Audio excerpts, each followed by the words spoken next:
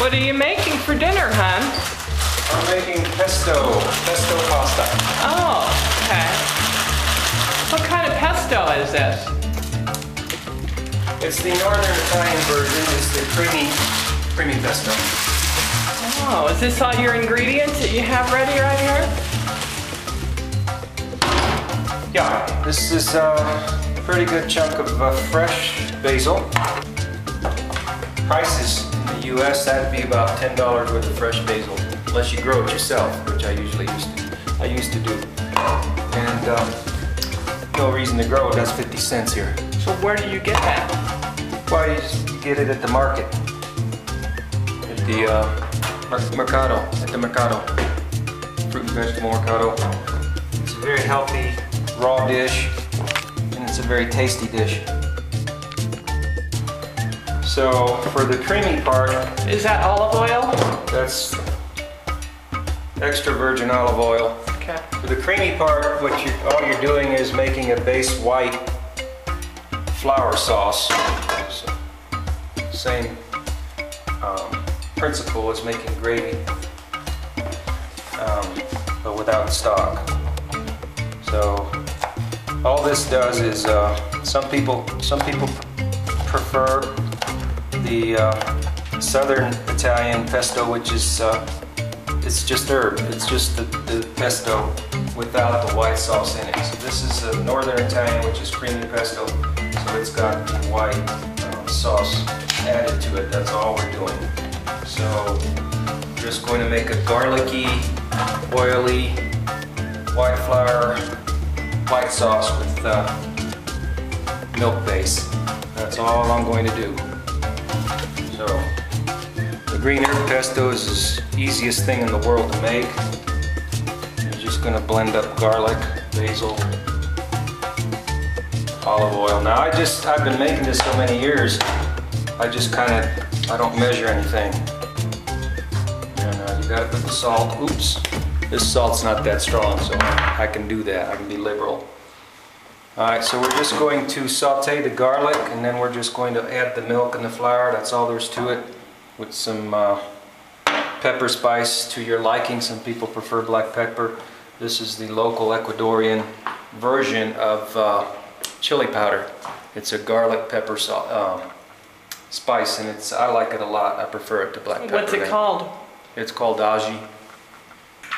I like to blend this at the last minute to preserve the vitamins in the green.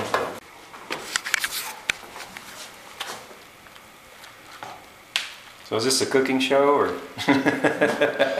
I'm gonna make it into one. You can show the face too. I might as well say, this is one of the dishes, well, it's actually the only dish that Frank makes. And hey, don't snitch me out like that. this is my day off from cooking, and Frank makes pesto when I desire a day off.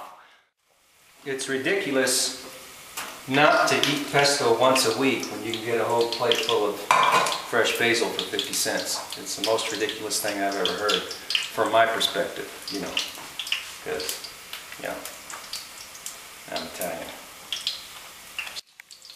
I'm just going to wait till this garlic is brown. I do have a low flame on that, so I'm not worried about it. But it does still get pretty hot.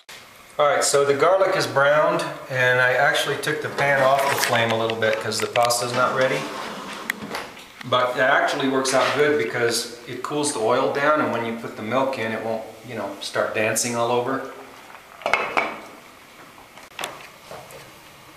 Here, I can put some of this aji stuff in it, which I like this stuff. This is, like I say, I prefer it to black pepper. It's not irritating to the stomach.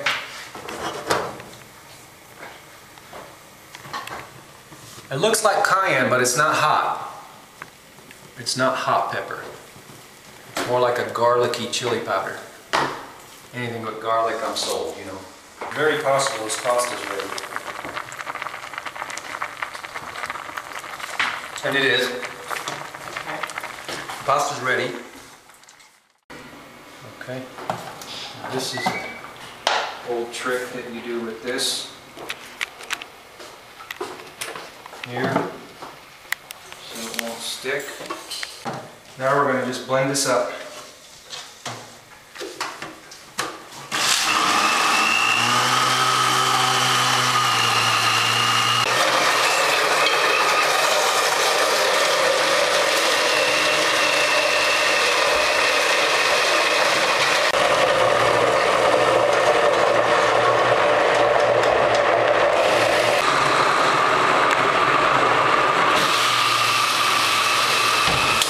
Now there's a secret ingredient some people like to put.